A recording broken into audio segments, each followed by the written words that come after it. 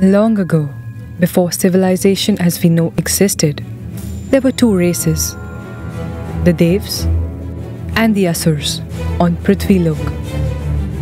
In time, a new race was created in their image to serve them both, known as Manavs. Touched by the Manavs' devotion, the Devs blessed them with the gift of free will and decided to share the realm with them.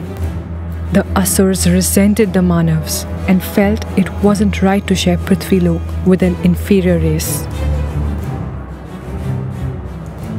Running out of patience, the Asurs pleaded with the Devs to enslave the Manavs again. But the Devs refused. This led the Asurs to wage war on the Manavs. The Devs came to the Manavs' aid. The battle went on for ages.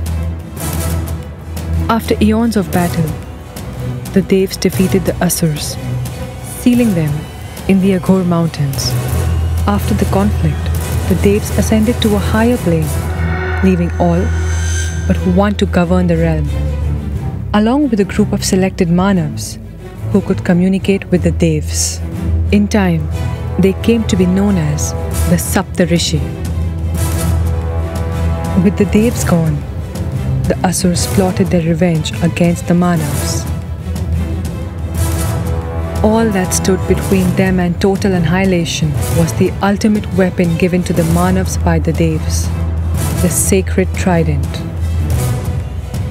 This is the saga of the first protector of Prithvi Lok and beholder of the sacred trident.